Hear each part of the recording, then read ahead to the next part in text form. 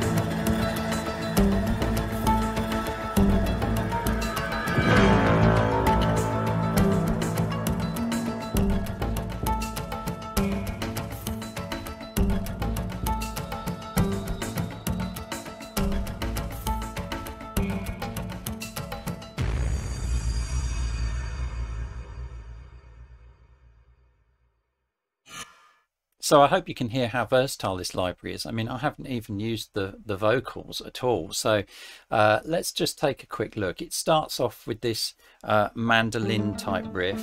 We solo that up. And that I've programmed in using the core synth. So this is kind of a workhorse for the Ethera Gold. You can layer up to 3 different waveforms, so I've layered a mandolin and a violin, but you'll notice from the scoring here, from the key roll, that actually I'm not really doing much. I've literally step programmed that in. That was very straightforward, but you can hear it's giving this lovely little riff, and then bring in the octave as well. And that's all done using the step sequencer in the instrument itself. So I mean, this is very versatile. You've got an arpeggiator that allows you not only to create these rhythmic structures, and then you can decide how many steps you want, how you want that to sound. You know, you've got various ways of playing it. So I've used chord here so that it plays all the notes that you're playing on those beats with those volume levels, but also you can change the notes, and that's how I've got that riff going in. I've actually changed the notes here. You know, you just drag and drop, basically. It's just sort of drag them up and down to create, you know, whatever sequence you want. Now I've done something slightly different with the other track, the other mandolin track. So if we move out of that, this one I've actually played in. So I've done that sort of, you know, just straight off the keyboard, and you can see that I've just been messing around with it. But again, it's just creating this lovely sound. So we play the two together. And that again is because you've got that wonderful arpeggiator, which allows you to do all sorts of stuff. And so I've created again a bit of a rhythm, and then I've put it in as played mode rather than chord mode to give that sort of, I don't know, it's creating all of those sorts of little rhythms and bits and pieces that I wouldn't necessarily think of straight off the bat. So, you know, lovely. So then we start to get a little bit of the bass and the percussion coming in, and that comes in low underneath. So let's just solo those up, and you can hear it's just starting to come in. And the way I've done that is I've actually programmed in some modulation with my mod wheel, and that's actually controlling the instrument itself. So if we have a quick look, you'll notice that there's a cut and resonance feature here on the EQ channel of each of those instruments. So if that's out, then it's not working at all. You just turn it on and off from there. But it allows you to use the mod wheel to actually bring that instrument in gradually and give that filter sweep effect. And so I've done that on the bass, but I've also done it on the percussion as well. And you'll see I've got my modulation stored in there on the percussion channel. And if we bring up the instrument, you'll see that exactly the same thing here. I've got my cut off and this sort of filter sweep as the percussion comes in. Now, I've got to say I particularly enjoyed working with the percussion, because originally when I thought I'd do this cue, I was going to use Native Instruments West Africa to do the percussion because I really like that library. But then I thought, why not just delve into what we've got on offer here? And there is a lot. There's a lot of different loops available. So I used the Action Synth this time rather than the Core Synth. I programmed in a tribal loop and a trailer percussion, so two different types of percussion. But what really brought it to life for me was again the use of the arpeggiator, because not only can you get the rhythms that you want, but you can also change the notes again. So you're plucking different parts of the loop out and creating your own loops on the fly. So as you play it, you know, depending on what note you're playing, you're getting totally different loops, and you can just muck around with it and just get such a wide variety of different mixes and matches of the percussion. So I really enjoyed that feature. And again, even though the actual piano roll doesn't look very complicated, what you can then do is just to sort of nip in and out of different types of percussion sound depending on the notes you're doing, and plucking different things from different loops, and then you can start to build those up and make them slightly more complicated, and then really go to town and really start to move things around. So added to that original sweep percussion, you've got that sort of lovely rhythm then. Let's just solo that up again so you can hear that there. And then I added in later on not only different types of percussion, so you know we're moving to different things going on. It's a nice lot of variation here, but we've also got these chimes coming in, and you will have noticed that possibly on the run through, that by hitting the chord on the chimes, which is quite a sort of well, it's a very trebly sort of sound, but then using the mod wheel again on that cutoff filter, you can create these swells on the fly, which is just you know, it's just great. It's such an easy tool to use, and so I've used that all over the place. especially when I brought in the brass. So the brass, I found a lovely sort of Brahms, we'll bring that up because I'm just trying to remember where it was. Yeah, in Ethera Gold. So we've got Brahms there, which are great sounds.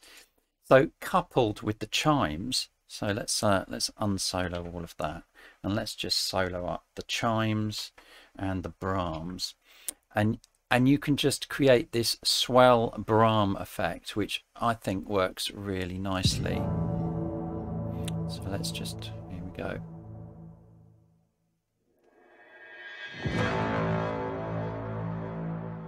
And I've used that quite a bit in that final section. It just really adds something, I think.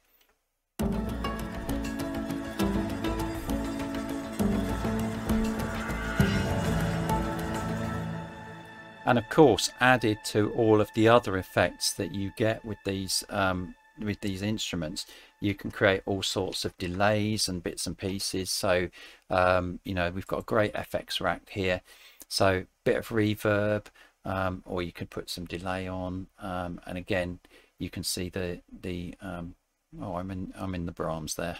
that's just reverb for the Brahms. But if we look at the chimes, you can see that I've put a delay on there, and that just gives us a nice sort of feel towards the end of each of those swells.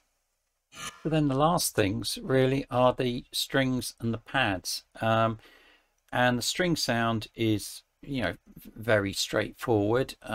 Let's just have a look at that channel. I'm just doing a very simple line.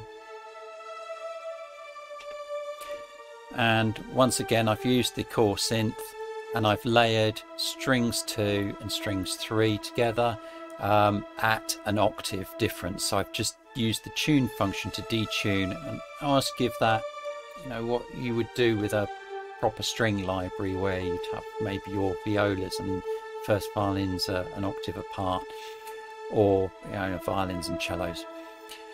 I mean, obviously this is not meant to be an orchestral library, but you've got access to some of those elements that you can layer in, and in the mix, I mean, they just sound great, you know.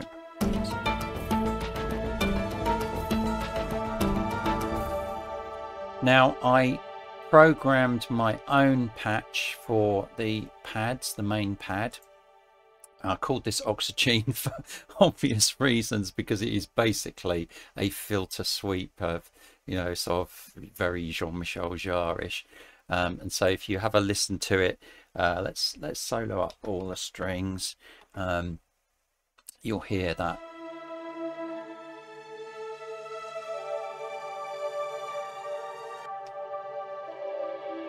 I do love that sound. Oh, that takes me back to when I had a Jupiter 6. So yeah, that was again quite nice, because I had a chance just to go in and do some programming. So it's very easy to drag different layers in. You can see I've got different layers. I don't think I used that one. No, the level's right down, but I could do, because I originally programmed it as a sort of heartbeat. So I've got that, but I didn't need that for this particular piece, so I just took the level out. So we've got strings, organics, go into the FX rack, and this is where we've got this phaser. So that's what I was using to create that deep phase effect, and a bit of delay as well. So it does give that sort of sweep effect.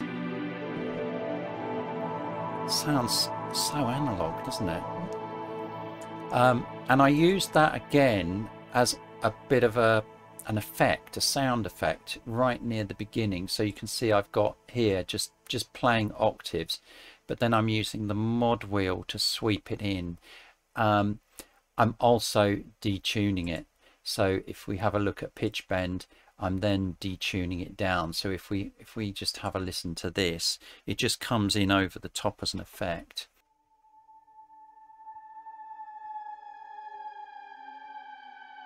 almost like whale song, and again, because of the delay that I've actually got on the instrument, it gives that lovely feedback, so you get that sort of whale song type of effect. So if we just play that beginning section, and I'll unsolo everything, hear how it comes in.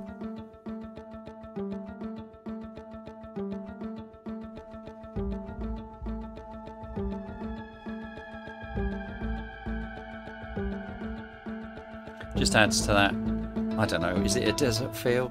I don't know. You can imagine some sort of gin or something coming out of a bottle. Anyway, that's pretty much everything except for this one patch again, which I programmed in called Spooky, and it was pretty much based on one of the presets.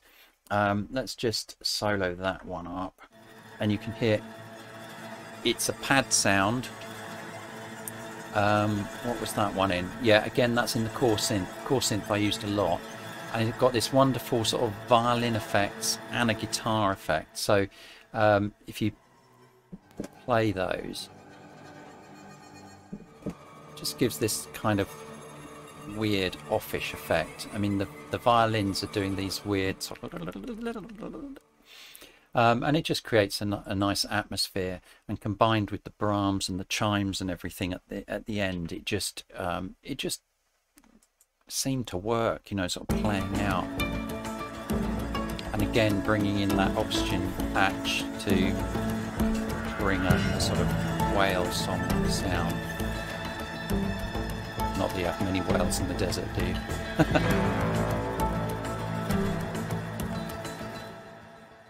Anyway, that's pretty much what I did. I'm going to now do another video at the weekend once Sahara Voices comes out, and let's see how we can, you know, really bring this whole piece to life with the voice of Clara Sorace. I can't wait. I hope I'll see you on that one. So take care. If you like the video, thumbs up, and I'll see you at the weekend.